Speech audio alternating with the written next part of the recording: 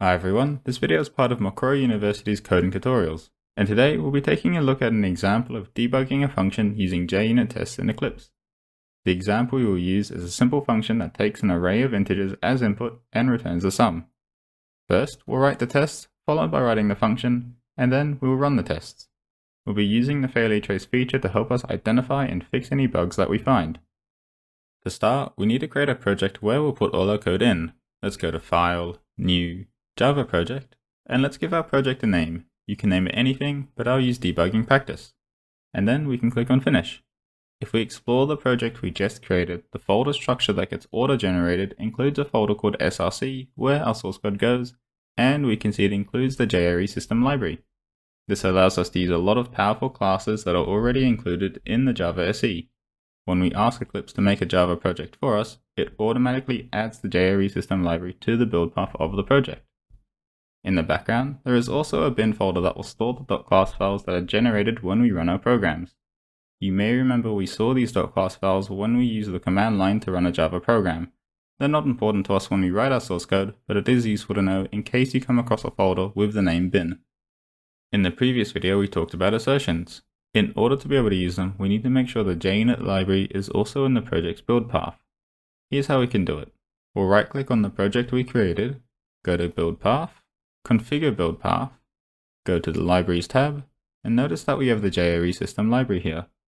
Click on Class Path, click on Add Library, select JUnit, select the latest version of JUnit, click Finish, and finally click on Apply and Close. If we are ever working with a test file and are getting red underlines in our code, or there's a red cross on the project, it's always a good idea to double check and make sure the JUnit library is in the build path. Now that we have the JUnit library in our project's build path, we need to create the class we'll be working in. First, we right click on the project and select New Class. Next, we enter a name for the test class. We'll be using TestSumArray. Uncheck the public static void main string array args checkbox because we'll be testing our functions to make sure they're working properly and not using them to create a program we can run like we have in previous videos, so we don't need a main function. And click Finish. We can write our tests in one class and our function in another, and this is a good convention, but for this video we'll write both the function we're making and the test functions in the same class. In our test class, we need to add this line at the top. This line is used to import the test annotation from the JUnit library. The test annotation is used to indicate that a method is a JUnit test method. We also need to have this line, as it's used to import the assert functions, which we covered in the previous video. Now that we have the basics outdone, we can start writing the test functions that we will use to debug our code. Let's first write a test that will check if our function is working correctly when given an array of all positive numbers. In this test, we start with the test annotation, which tells JUnit that this is a test function. Test functions are public and always have a void return type. The function name doesn't have to be anything specific, but it is a good idea to indicate that it is a test, what function it is testing, and what sort of input is used in the test. For this case, let's use a name TestSumArray all positive. Then we write the test logic. We create an array input with the values 10, 70, 20, 90, 30, 80. We then calculate the expected output, which is 300. To figure out our expected output, we either sum up the numbers manually or use a calculator. Finally, we call our SumArray function, passing in the input array, which will give us the actual output. We will need to call the name of the class that the function is in because the SumArray function will be static. We will cover when the word static does and doesn't need to be used in a later video. Just remember for now that our test functions don't use the word static in the function signature. In this case, the class name we need also happens to be the class we are in, since we will also write our function in this class. Let's write TestSumArray.SumArray, and then pass in the input variable as our input. We then use the assert equals function to check that the actual output is equal to the expected output. Remember, the first parameter is the expected output, which is the calculation we did, and the second parameter is the actual output, the result of the actual function call. Now we need to make our testing more comprehensive by adding more cases. Here I've added a test that uses an empty array as input. This test function is similar to the first one, but in this case we are testing what happens when our SumArray function is given an empty array. We create an empty array input, and we calculate the expected output as 0.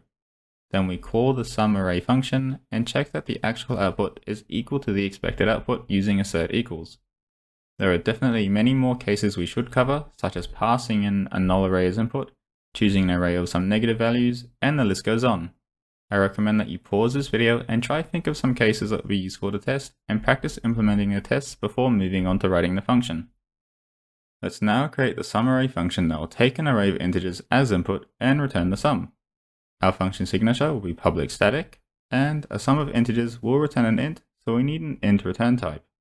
And then our function name, SumArray, and our only parameter will be an integer array called r. Let's write the algorithm for the function in comments. First, we'll create a variable to store our sum. Then we want to go through each item with a loop and add each item onto our sum. Finally, we need to return our sum.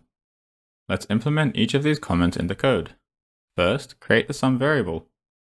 Then we create the loop. In this case, I want to start I at 1 instead of 0 so that we can practice going through the failure trace.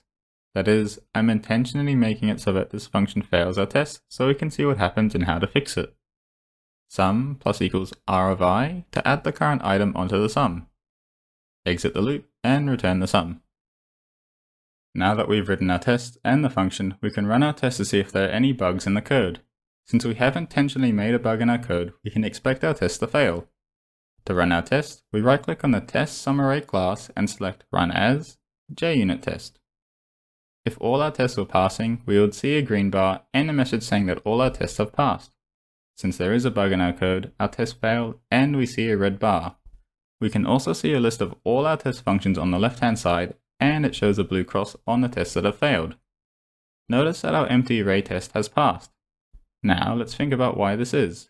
The bug we created is in our loop, but an empty array will never enter the loop because it has no items, so the function will still return 0 for an empty array. Remember, just because a test passes doesn't mean your function is correct. It still helps to have that test so that when we do write the function correctly, we can see that all the tests are passing and every aspect of the function is correct. Again, this is why a comprehensive set of tests is so important. Now let's look at the failure trace information. It shows us that the assertion that failed is on line 12 of the testSumArray.java class, which is the class we are working in. Here we can see that is the assertion inside our test function for a positive integer array.